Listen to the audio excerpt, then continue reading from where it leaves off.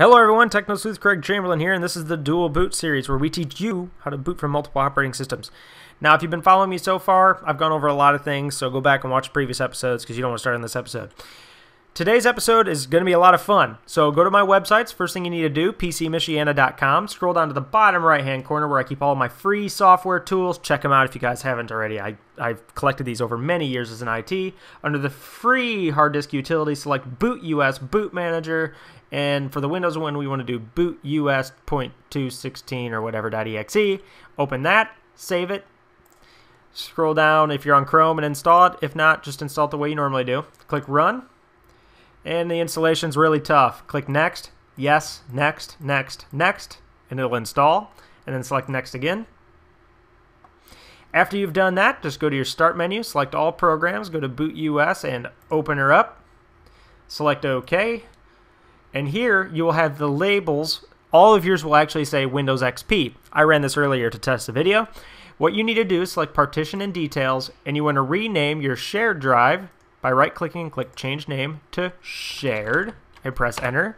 You want to rename your Vista drive or whatever your new operating system is to right-click, Change Name, and I named it Win Vista or whatever name you want. Press Enter. Then select OK or Store. Then scroll up and make sure that your labels are adequate. Now for the next step, you actually need a floppy drive and a floppy disk.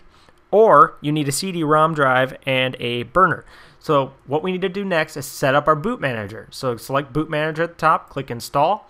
Select the three items we're going to be able to boot off of.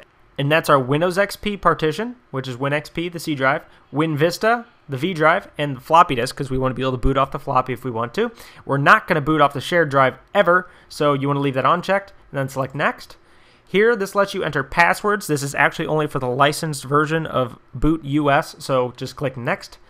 On the startup delay, this will essentially give you a delayed time between your boot manager starting and your BIOS flash screen. You know how you get a picture when you turn on your computer? It gives you a certain amount of time to press whatever buttons you want.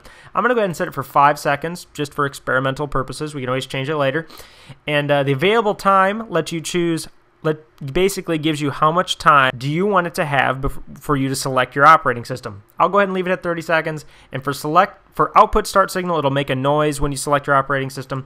And I like to check off the select last booted partition, because if I do a restart, what it's going to do is if you wait the full 30 seconds and you don't select one, it's going to select the last one you booted automatically.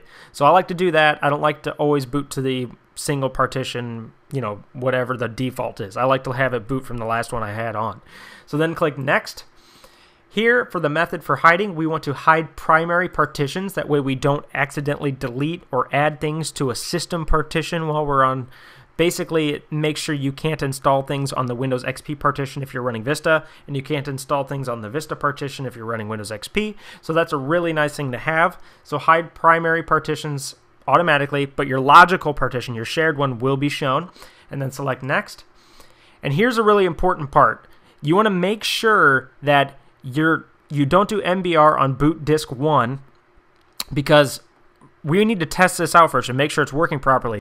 This is a permanent addition to your master boot record. So if you didn't set this up properly and you do select this and you try to boot up your computer, it could very well make it so you can never boot up your computer until you completely wipe out your hard drive and reinstall Windows and start fresh. So what we want to do is, before we do that, we want to install on diskette, because I'm going to install on a 3.5 floppy drive.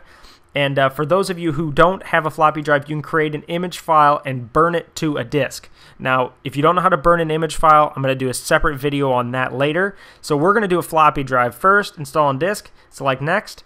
This is going to give you a summary, which I'm not going to go over because we just did it all, and then select Install. It says, warning, I'm going to format the floppy disk before I actually create the boot manager. That's fine. I know it's going to format and remove all my data. Select OK.